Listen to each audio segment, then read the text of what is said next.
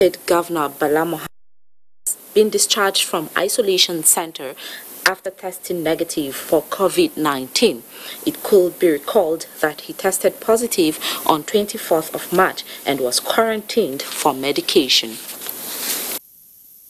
Allah will not lay a burden on his servants that he will not have the power to carry. I thank him for freeing me and freeing many others. And may he also free our brothers and sisters in Bauchi and other places to the benefit of humanity. It's been a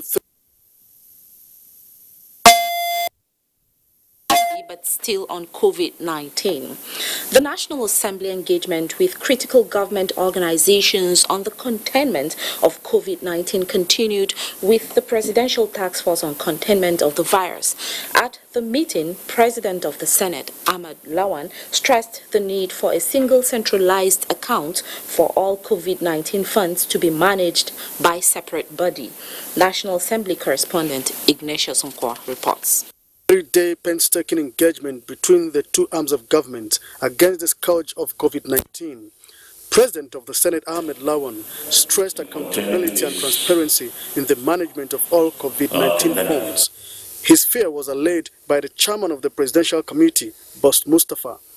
Under a certain platform, one platform, not every organization is running its own show. There could be duplication. Working at cross purposes, at the end of the day, there will certainly not be efficiency. We run a constitutional democracy that provides an essential ingredient called checks and balances. The PTF would not be directly involved in the collection and disbursement of cash donations for COVID-19. The Accountant General of the Federation has already published the account details for collection. The task force demanded some legislations to contain the virus and put in place preventive measures in the future. And that some who are positive disappeared from view, and we are not sure how we are going to be able to actually account for the transmission that goes on. The legislators observed the need for hazard allowance for frontline health workers and for publication of names, bank verification numbers, and pictures of vulnerable Nigerians who benefited from the palliatives. The Presidential Task Force explained that the Ministry of Foreign Affairs is addressing the plight of Nigerians in China as moves to bring back Nigerians who wish to return from other countries is ongoing. The arrival of the Chinese medical personnel into Nigeria and need to monitor their 14 days quarantine period also came to the fore. Minister of Information and Culture Alhaji Lai Mohammed advised Nigerians to guard against fake news on COVID-19, describing the story of alleged spending of 1 billion naira on SMS by NCDC as one of such unrealistic stories. We are taking adequate measures, but I want to see the opportunity to thank Facebook, because the agreement between us and Facebook is that once we flag that kind of story, Facebook removes it or we stamp it fake news. It's not that the civil servant just showed me now that particular thing has been stamped fake news. This is the 5th meeting involving the leadership of the National Assembly and government organizations on the measures to contain the virus. From the National Assembly, Ignatius Nkwo, NTA News. The Minister of Information and Culture, Lai Mohammed, says the federal government is increasing measures in curbing the spread of COVID-19 in the country and wants government in states, especially those that share border with neighboring countries, to be proactive in tracing cases. The minister disclosed this on NTA's Good Morning Nigeria this Friday, explaining that efforts on containment and mitigation by the federal government remain on course. Lai Mohammed stressed that every stakeholder must play his part to end the pandemic in Nigeria. For prevention, you need the cooperation of the populace.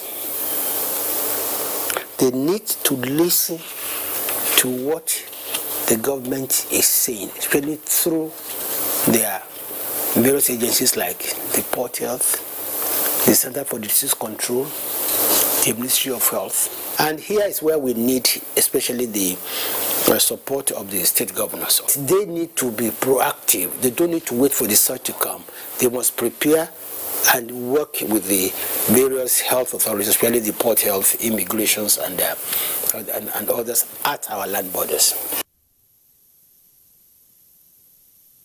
The ground on the Chinese assistance to Nigeria in the fight against COVID-19 said there are measures to increase the number of bed spaces for isolation of suspected cases in addition to existing facilities, with Lagos State already in the forefront. Today, if you have the resources, you have the funds, those equipments are not available. South Korea has banned the exportation of anything that has to do with containment of COVID-19. There's a proverb that says that when somebody offers you a medicine as a cure for the ailment, you ask him 3 questions. Have you ever suffered that ailment before? When you did you use this drug? When you did it work? And this is exactly what we see in the case of the Chinese. But they are not coming to treat Nigerian patients. They are coming to help us even build our own capacity. Mohammed added that Nigeria now has fewer cases of COVID-19 from returning travelers and wants citizens to obey the social distancing practice. Lagos residents have been advised to adhere strictly to federal and Lagos state government's directive towards containing the spread of coronavirus in the state. Commissioner for Information and Strategy, Benga Omotosho, met the call at an interministerial press briefing on COVID-19 update at Alausa. Nosa Osla reports. State, which is the epicenter for the COVID-19 outbreak in the country, has a total number of 145 confirmed cases. According to the Commissioner for Information and Strategy, all hands must be on deck to support both the federal and state governments in the fight against the pandemic. Omotosho, who briefed the media, alongside the Commissioners for Health, the Environment, Finance, Education, Youth and Social Development, Agriculture, Local Government and Community Affairs, Economic Planning and Budget, Home Affairs, and the Special Advisor to the Governor on Civic Engagement during the briefing on the activities of the state on COVID-19, urged residents to maintain social distancing, high level of personal hygiene, and be observant of the preventive measures on the awareness programs by the governments. It is for us to tell Lagosians the journey so far and to give them hope that all is not lost, that after coronavirus, there will be life. Commissioner for Health, Professor Akin Abayomi, gave insight on how Lagos State has been preparing for an emergency like COVID-19 in the past 5 years after the Ebola outbreak. He made it known to the public that patients who die of the coronavirus were also agents of transmission and so could not be buried like other people who died in normal deaths. The outbreak is seemingly under control in Lagos. If it was out of control, we would be seeing increasing numbers of cases on a daily basis. Several local governments, they have been doing a lot of fumigations across the nitty-gritty of the inner streets. Commissioner for Economic Planning and Budget urged residents to spend wisely as the pandemic has affected the country's economy. In Lagos, Nosa Osula, NTA News. It's now time for a break. NTA Panorama News continues shortly.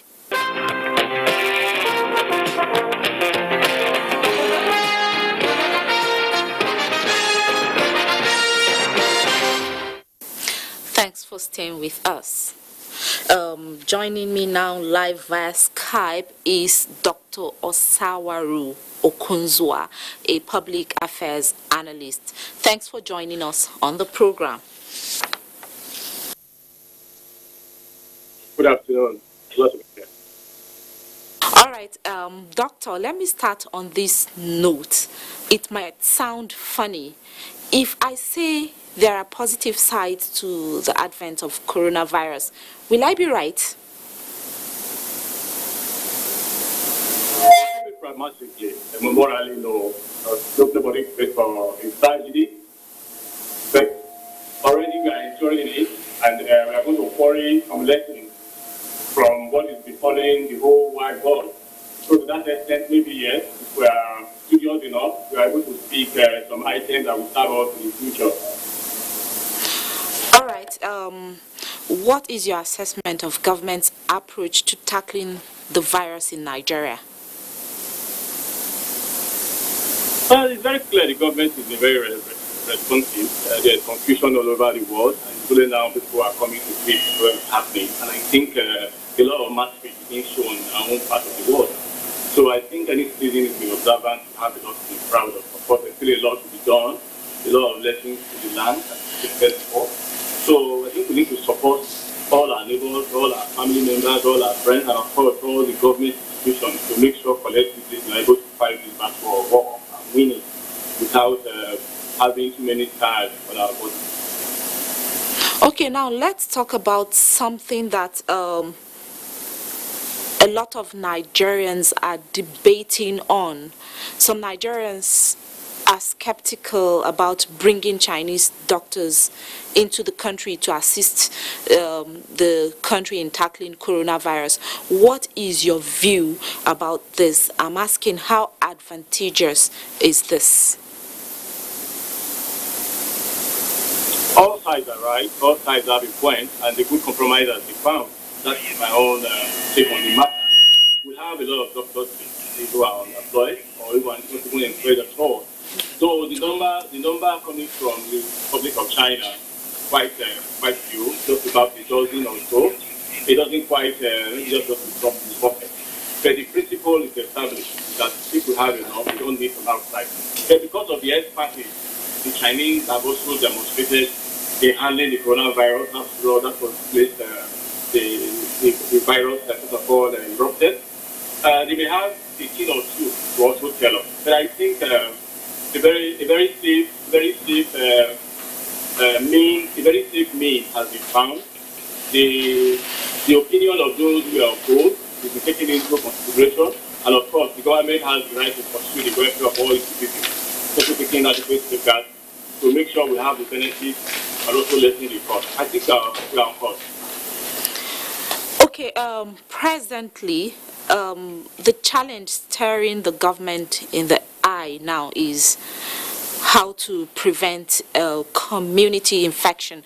How can this be achieved?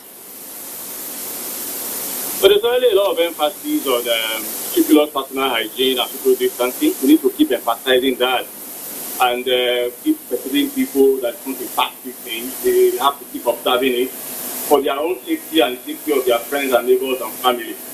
So we have to keep emphasizing that message until we are out of the woods. There is no other way about it, because if there is no transmitter, there won't be a recipient. And of course, if there is a transmitter, there is no recipient, there won't be a transmission. So I think the principle we have to maintain.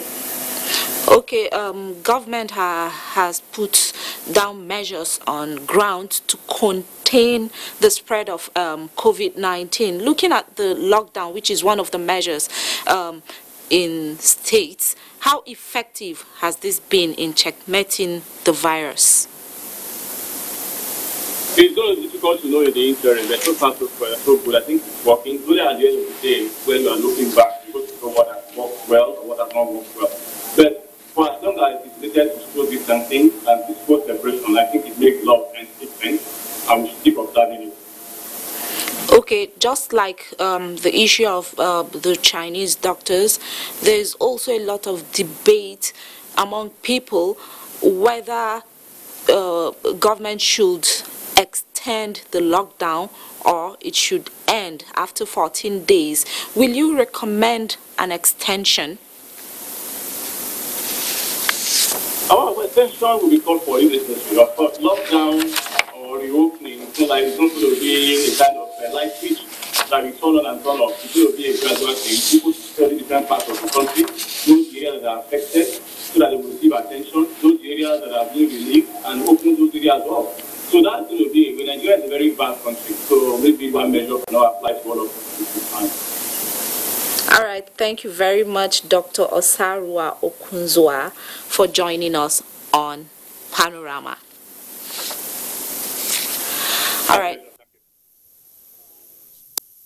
Broadcasting Commission (NBC) has joined forces with government, humanitarian bodies and individuals in the fight against the coronavirus pandemic. Adeola Komiakere reports that the commission donated safety kits to staff of Laspotek FM Lagos to help prevent COVID-19.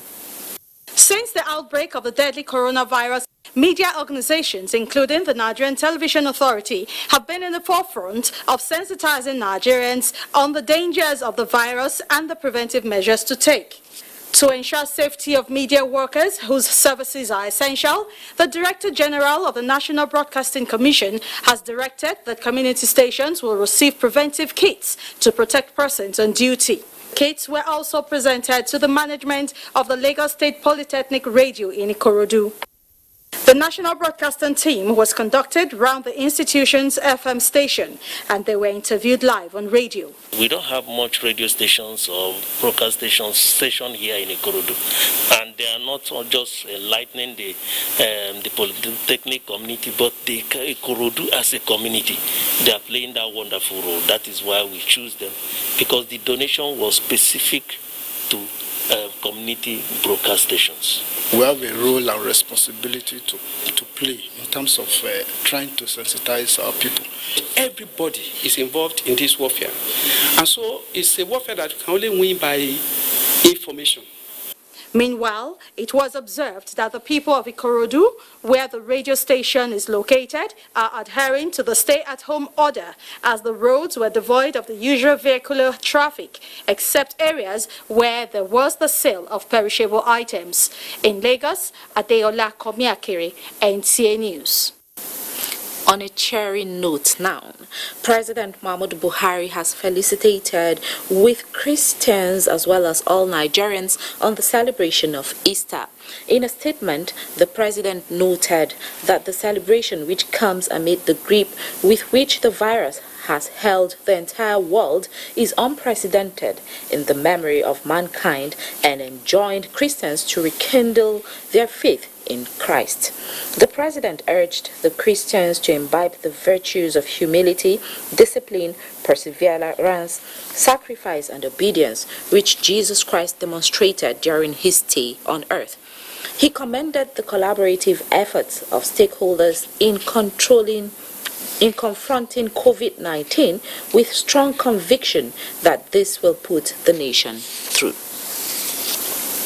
Now, the federal government has promised to take more decisive and proactive measures towards ensuring that the Boko Haram menace in parts of the country is totally eliminated for sustainable peace and development. President Muhammadu Buhari gave the assurance during a strategic engagement with the governor of Borno State, Professor Babagana Umara Zulum, on the prevailing security situation following Chadian military operations on the fringes of Lake Chad. State House correspondent Adamu Sambo has the details. Babagana Umara Zulum was in the State House to brief the president on the recent military action against Boko Haram by Chad Republic on the shores of Lake Chad and its implications on Nigeria's national security. Chad was responding to the killing of nearly 100 of its soldiers by the insurgents. President Muhammadu Buhari and Governor Zulum, after critically analyzing the situation, expressed the belief that time has come to once and for all put to an end the senseless acts of terror by Boko Haram and other criminal elements operating in the region. Honestly speaking, we are apprehensive because of the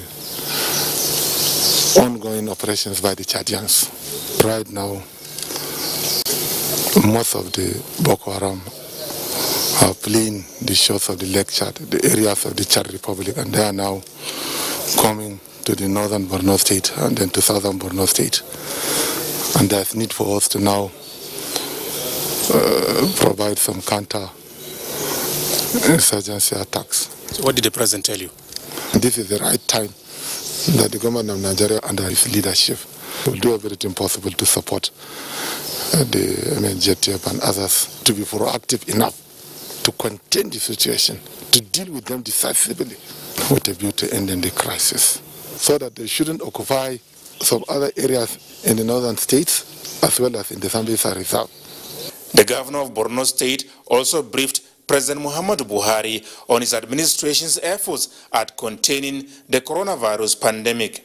My deputy governor, who is the chairman of the coronavirus pandemic committee, is doing very well. We have stopped vehicular movement into Maiduguri, but passengers are good, unless if and only if such movements are very necessary.